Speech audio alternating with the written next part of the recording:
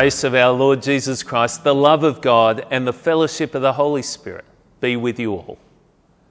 Well, welcome to this service of St. Peter's Anglican Church in Cremorne, where I'm Timson, Quintin, and I serve here as the Rector.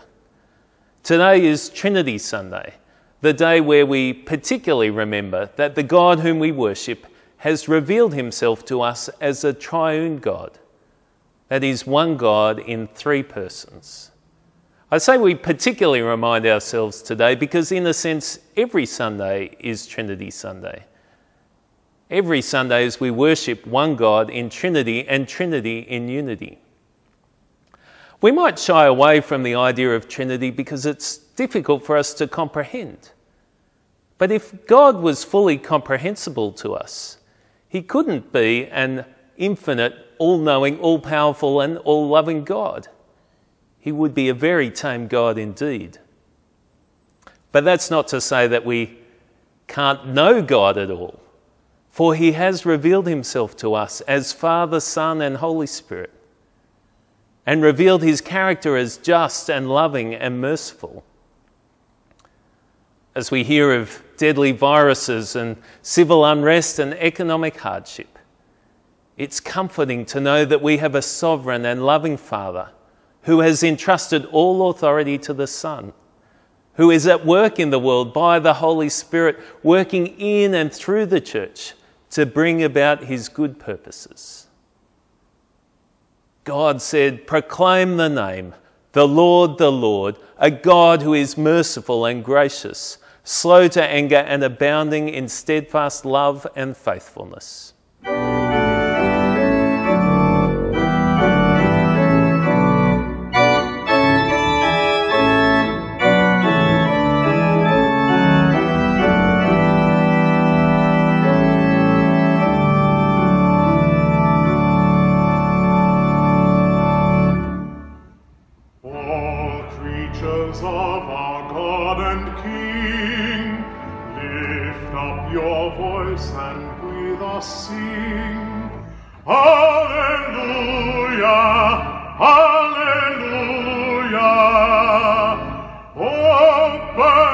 Sun with golden beam, and silver moon with softer gleam.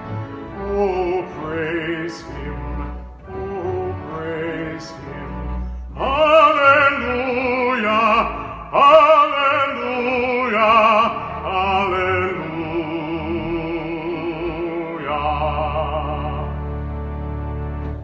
Swift rushing winds that are so strong, and clouds that sail in heaven along. Oh, praise him, hallelujah. Fresh rising morn in praise rejoice, and lights of evening find a voice.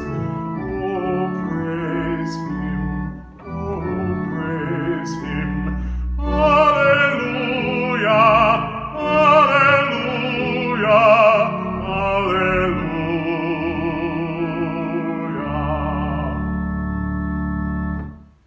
And everyone of tender heart, forgiving others, take your part. Oh, praise him, hallelujah. All who long pain and sorrow bear, praise God and on him cast your care. Oh, praise him, hallelujah, hallelujah, hallelujah.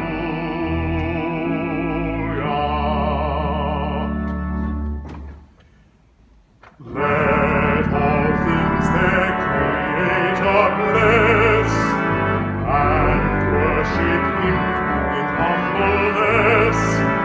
Oh, praise him, hallelujah. Praise, praise the Father, praise the Son, and praise the Spirit,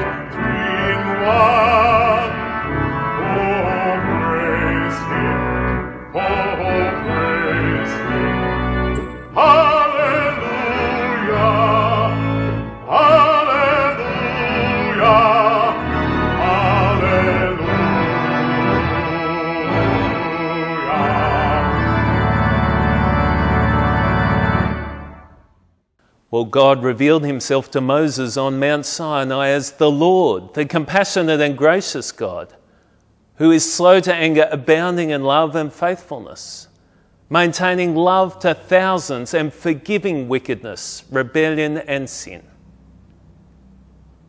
Therefore, knowing the character of God, the Bible tells us we can approach God confidently through our Lord Jesus Christ. As we do so, we must confess our sins, seeking forgiveness through God's boundless goodness and mercy. So let's do that as we pray. Almighty God, our Heavenly Father, we have gone our own way, not loving you as we should, nor loving others as much as ourselves. We have sinned against you in thought, word and deed, and in what we have failed to do. Only you can save us. Father, forgive us. Help us to love you and all people, and to live for your honour and glory. Through Jesus Christ our Lord. Amen. Well, God desires that none should perish, but that all should turn to Christ and live. In response to his call, we acknowledge our sins. God pardons those who humbly repent and truly believe the gospel. Therefore, we have peace with God through Jesus Christ our Lord. Amen.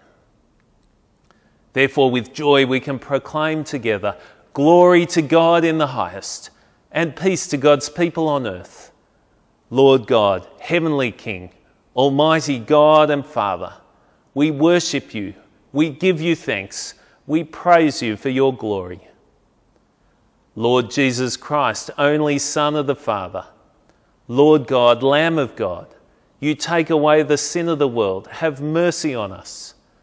You are seated at the right hand of the Father. Receive our prayer. For you alone are the Holy One. You alone are the Lord. You alone are the Most High, Jesus Christ, with the Holy Spirit in the glory of God the Father. Amen. And our prayer for Trinity Sunday. Almighty and everlasting God, you have given to us, your servants, grace by the confession of a true faith to acknowledge the glory of the eternal Trinity, and in the power of divine majesty to worship the unity.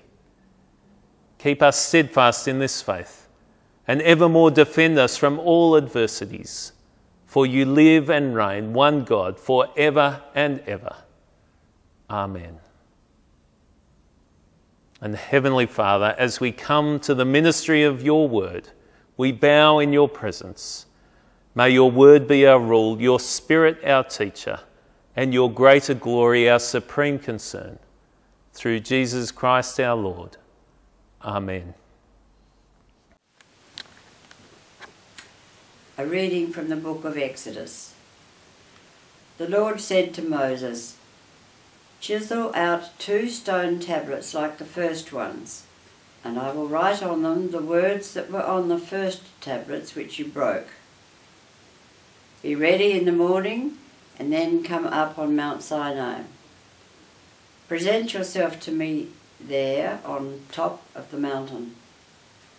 No one is to come with you or be seen anywhere on the mountain.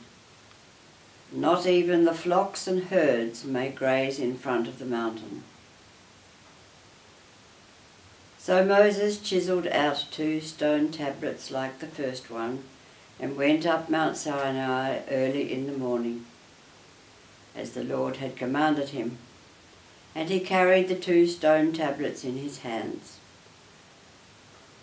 Then the Lord came down in the cloud and stood there with him and proclaimed his name, the Lord. And he passed in front of Moses, proclaiming, the Lord, the compassionate and gracious God, slow to anger, abounding in love and faithfulness, maintaining love to thousands and forgiving wickedness, rebellion and sin. Yet he does not leave the guilty unpunished. He punishes the children and their children for the sin of the parents to the 3rd and 4th generation. Moses bowed to the ground at once and worshipped. Hear the word of the Lord. Thanks be to God. Well, I invite you now to pause the video and to read through the other readings either in the service sheet or in a Bible. The first reading from the Psalms is Psalm 8, which is a wonderful psalm that celebrates the majesty of God in creation and marvels at his concern for us. The New Testament reading is from the very end of 2 Corinthians chapter 13. It's a very brief reading at the close of the letter, but it includes that great Trinitarian blessing that many of us would know as the grace. Do pause and read those readings now.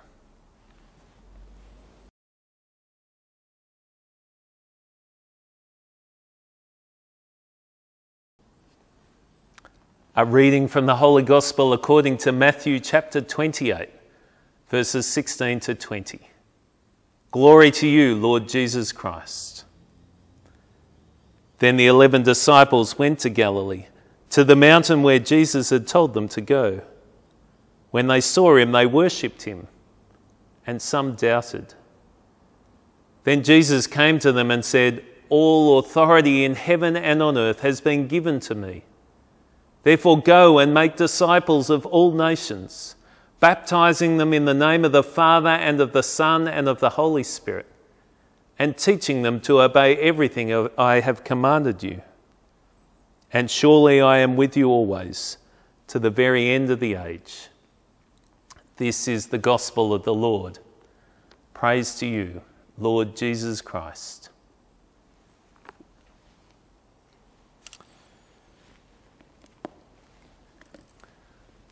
Well, how much does the Trinity matter to you? If you found out tomorrow that God is actually one person instead of three, would your relationship with God feel any different?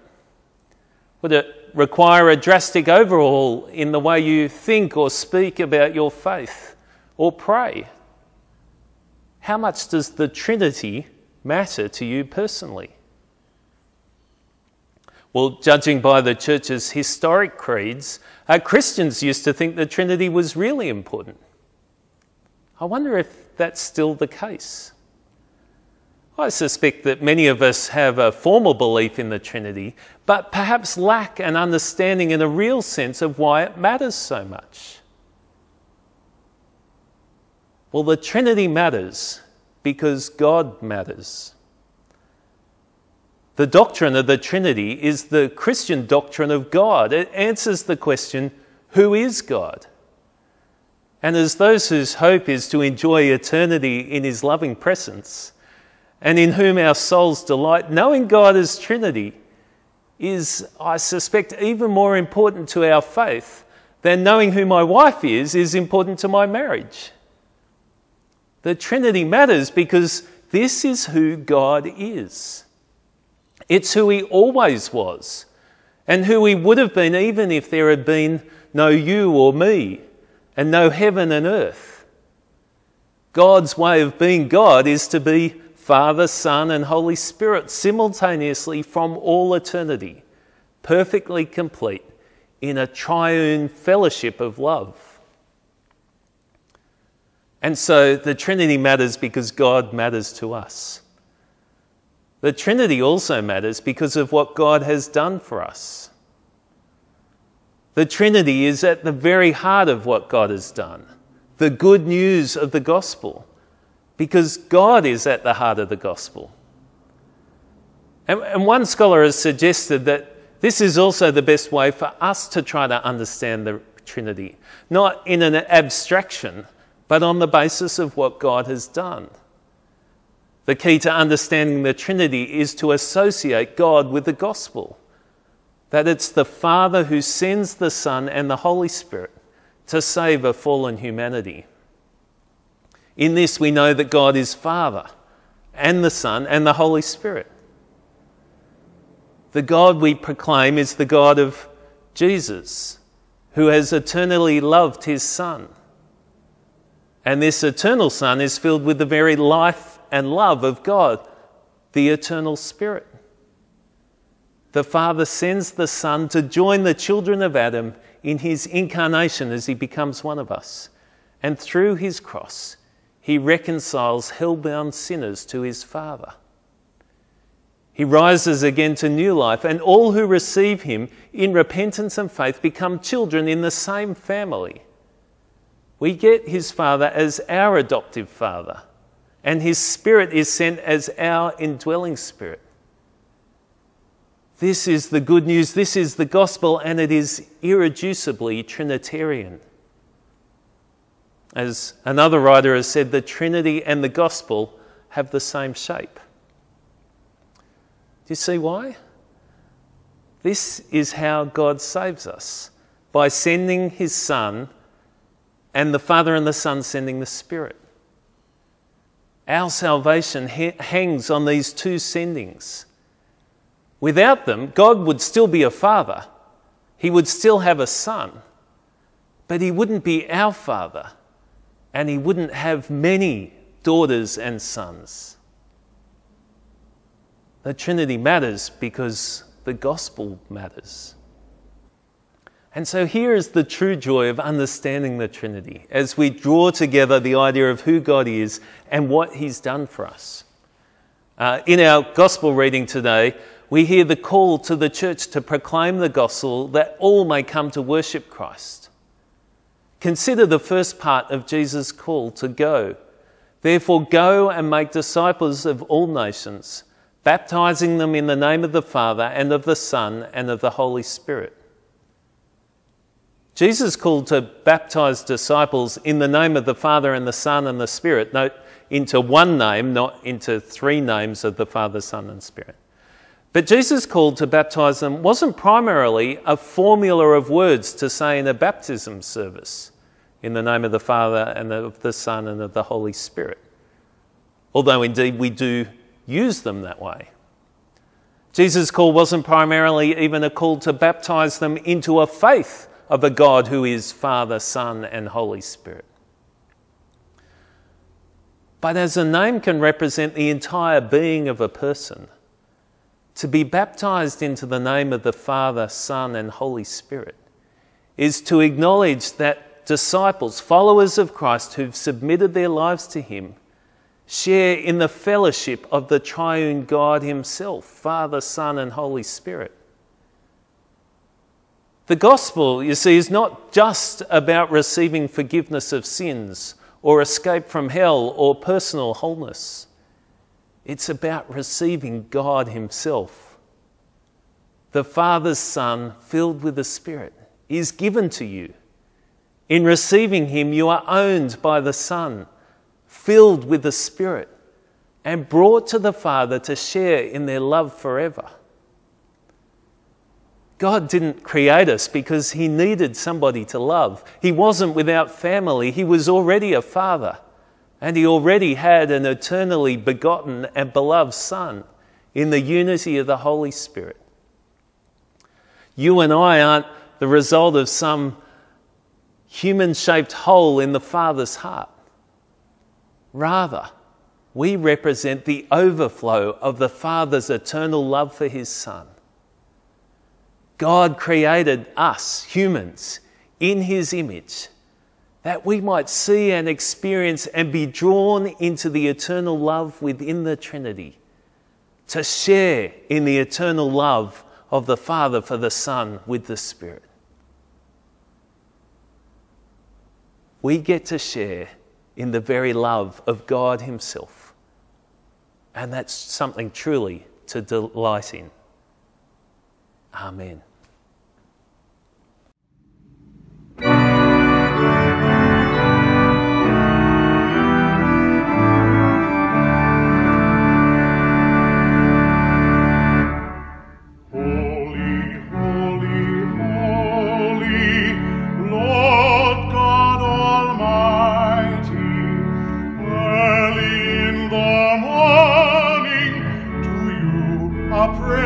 Shall be holy, holy, holy, merciful and mighty, God in three persons, blessed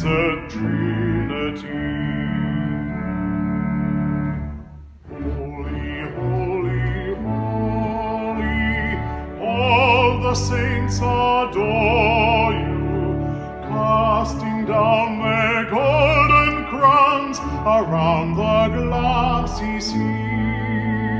Cherubim and seraphim falling down before you, God everlasting through eternity.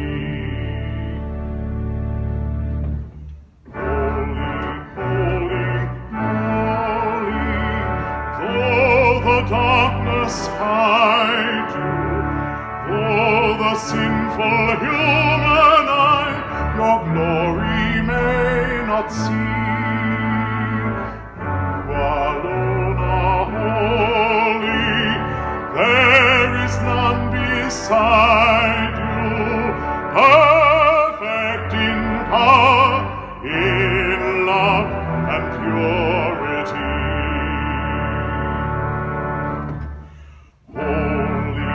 Holy, holy, Lord God Almighty, all your works shall praise your name in earth and sky and sea.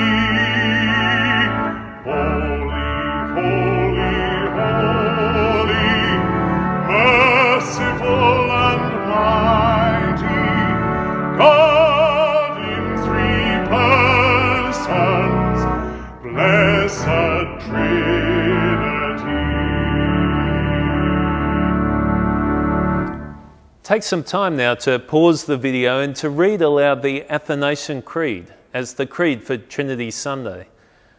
This creed, the Creed of St. Athanasius, along with the Apostles' Creed and the Nicene Creed, is one of the three ancient creeds affirmed by the Anglican Church and indeed many other churches as well.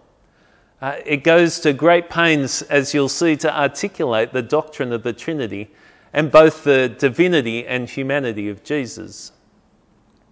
It's known as the Athanasian Creed because for centuries people attributed it to Athanasius, a great champion of Trinitarian orthodoxy during the crisis of heresy against Arian and others of the like early in the 4th century. You'll find a modernised version of the Athanasian Creed at the end of the service sheet, which some may find a little easier to follow.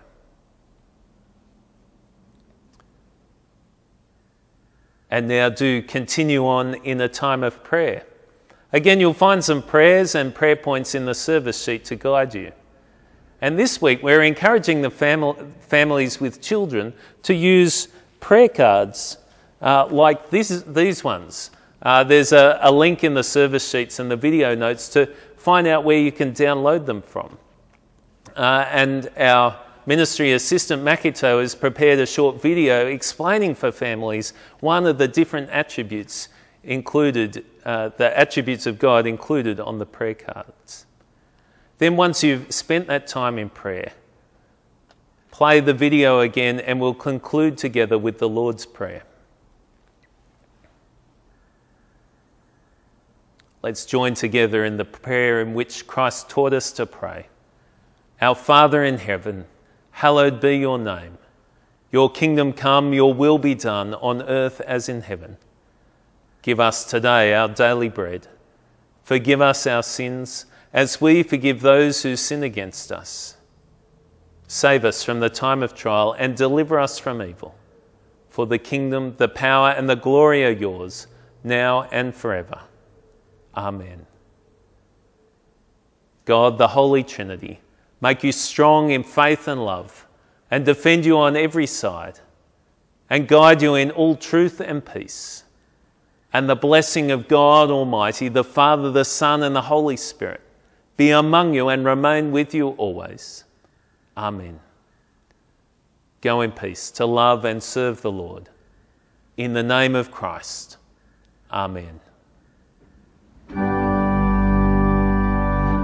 Praise God from whom all blessings flow. Praise God, all creatures here below. Praise God. God above, you heavenly host.